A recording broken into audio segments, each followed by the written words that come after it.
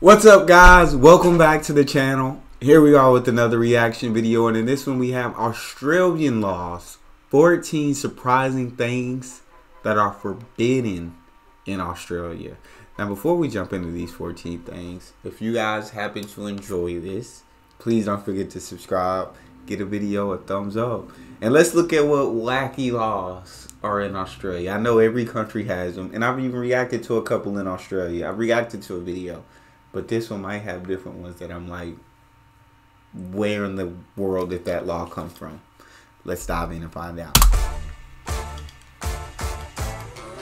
In this video, we're going to talk about strange Australian laws and surprising things that are forbidden or illegal in this country that may surprise you depending on where you're from. So if you're planning to move to Australia or you're new to this country, I highly recommend watching this video so you're aware of what you're not legally allowed to do. So if you're interested, keep watching.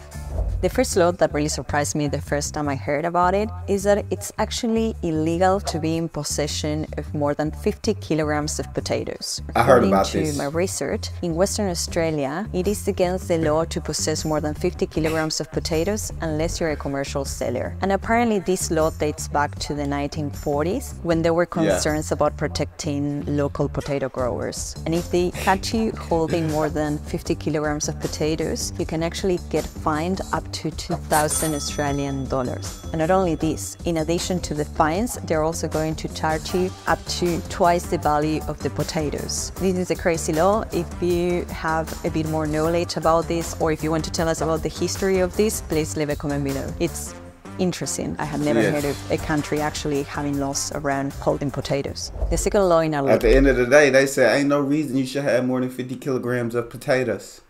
Ain't no reason, unless you selling these potatoes, unless you're a commercial seller. If we catch you with these potatoes, you not only gonna pay this $2,000 fine, but we gonna also make you pay double of what the potatoes are actually worth, cause you gonna learn your potato lessons today. That's what the Australian law was like when this law was made.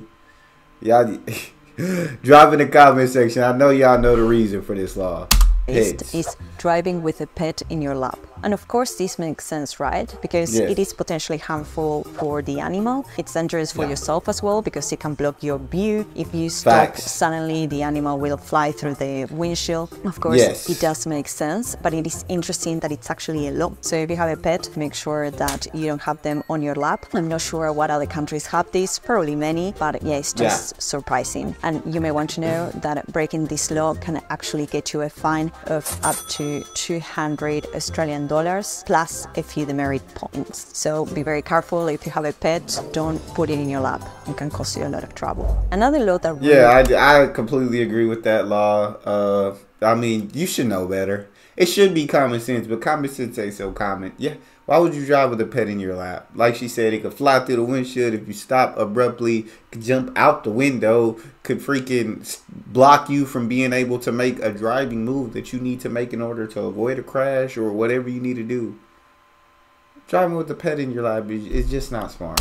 It really surprised me is the fact that it is illegal to offer a reward, no questions asked, for the return of stolen property. So basically, if you lost a pet, again, or if you lost something, it is illegal for you to say, please return the object or the pet back and I'll give you a reward, or I'll pay you something, or I won't ask any questions about it. Because this basically means that you are letting someone to get away with something, or you're letting a thief off the hook. And based on my research, this law is mainly in South Australia and Tasmania. I'm not sure about other states. Let me know in the comments below if you know more about this. And also the fines can go up to 500 Australian dollars. So be careful if you lose something, or if you're trying to get something back when you're advertising this, because you can get in a lot of trouble.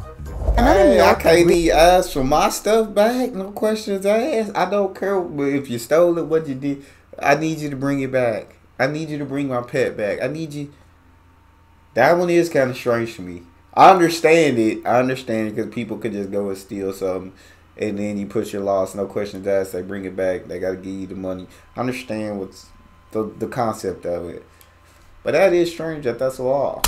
really surprised me is the fact that you can't set off fireworks on your own. It is forbidden to actually have private displays of fireworks, and the fines can go up to 50,000 Australian dollars. The only people who are exempt from this law are licensed pyrotechnicians. So for example, if in New Year's Eve you want to set off your own fireworks, that's forbidden. And this really surprised me because in my country everyone gets fireworks and you can do it in your home. So yeah, it's very interesting. There is one exception, I think it is in the Northern Territory. Fireworks are only allowed to be sold and set off on Territory Day, which takes place on the 1st of July. So I think this is the only state and the only period where people are actually allowed to set off their own fireworks. Otherwise, don't do it. You're going to get in a lot of trouble. And if you're from another country, let me know what are the laws around fireworks there. Another law that's that was not so weird to me due to the fact that in America, I think like you have to have a certain amount of land or something like that to be able to set off fireworks. Although people are going to do it illegally all the time. Like 4th of July, people are going to set off fire. But you're supposed to like have a certain amount of land. I believe. I could be completely wrong. So you can't do it like if you're in like a neighborhood where there's a lot of houses and stuff around, you can't do that. Or if you're in apartments, you can't set off fireworks. Obviously outside, you can't. You have to have a certain amount of land. Or I think that's the law. If I'm wrong, I'm wrong. But that was not a weird law to me. That makes sense, for safety reasons. Surprised me, but it does make sense, is the fact that it's actually forbidden to sing obscene songs in public or even swear in public. Really? And of course, it does make sense. No one likes someone insulting on the street or in public. But I don't think it is illegal in my country. Perhaps it should be, but it is interesting that this is actually an offense and you can get fined for doing so. And another funny thing within this law is that streaking across a sporting field during a sports event is also considered an offense. It can also include singing a rude song or a song that has insulting language. I don't know if this is actually applied because I've seen perhaps strikes or protests on the street and perhaps people swearing, etc. and nothing happens. Yeah, I'm not sure how it works in that sense. But yeah, if you have more information, leave a comment below. I don't know if it's a law that surprises you. Yeah, let me know. Another law. It does surprise me that like you can't swear. Not that I don't like swearing either. But I don't have a problem with other people doing it. So it's surprising that that's actually a law that says you cannot do that in public. Or obscene songs. Or that's got Australia. Is that one real? Y'all talk to me in the comment section because I feel like Australians swear more than Americans. So how can that be for real? That may surprise you or not is the fact that in many Australian states it's actually forbidden to eat or drink while you're driving. And when I say drink, it's like even drinking a bottle of water while driving. The underlying reason for this is that this law is trying to prevent distractions, basically people getting distracted when they're behind the wheel. And apparently the fines for doing this can go up to 300 Australian dollars. So next time you're driving, make sure that you're not eating anything just to not get in trouble. Another law in this list, I understand the safety reasons, but hey, sometimes you gotta eat on the go. You gotta eat while driving. I get some McDonald's, I'll get me a burger.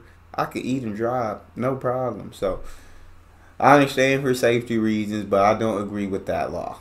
I don't agree with it. Really surprise you is the fact that it is illegal to disrupt a wedding or a funeral. Apparently this law is mainly in South Australia. So if you were thinking of disrupting a wedding or a funeral for whatever reason, something that it is crazy to think twice because you may get fined up to 10,000 Australian dollars or even 2 years of imprisonment. This is crazy, the fact that there is a law about that. Yeah, it's just a crazy law, but I guess it makes sense. I don't know, let me know in the comments below. Another surprise. So it ain't no moment where you can speak now or forever hold your peace. Is hey, you better not speak at all. No interruptions.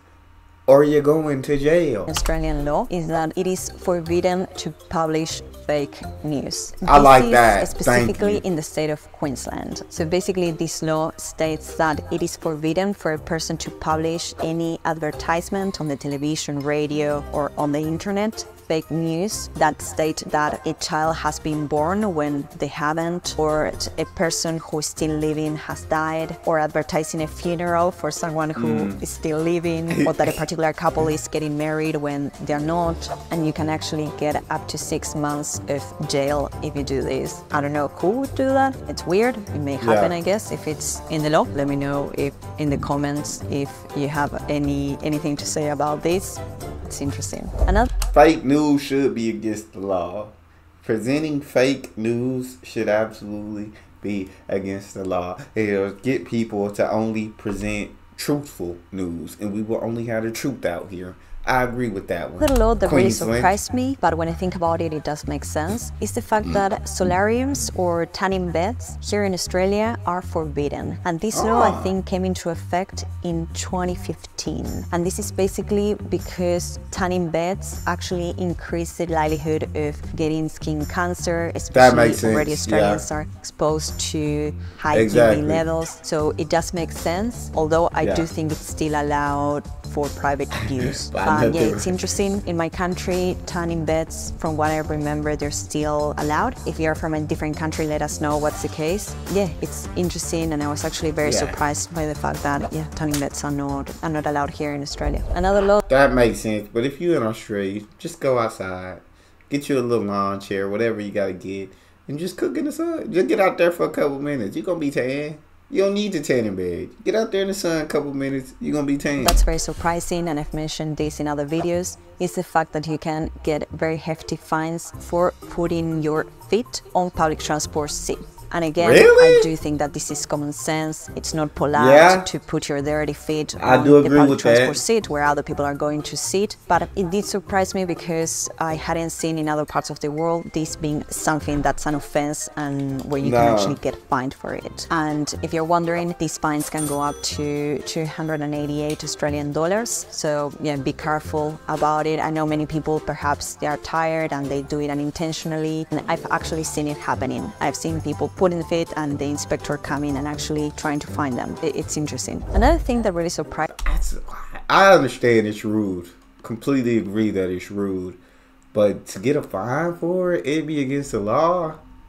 Dang! Really? Is the fact that it's forbidden to fish without a license. Of course, as I said before, this will vary according to the state where you are living in, so make sure you read the laws first. But for example, in New South Wales or in Victoria, you do need a license for recreational fishing or to pay a fee. And if you don't pay this fee, basically this is considered an offense. And in specific areas, depending on where you're fishing, there are also limits in terms of the amount of fish that you can take, for example. It's very, very interesting. And apparently the purpose of these laws, of these rules, is for conservation and maintaining the overall health of Australia's aquatic ecosystems. So yeah, it's very interesting because in my country, I don't think you need a license for recreational fishing. At least when I was a kid, I would go with my dad fishing, and I don't think he needed a license for doing that. So yeah, it's interesting, but I do think that it does make a lot of sense. And another thing that really surprised me. I think here,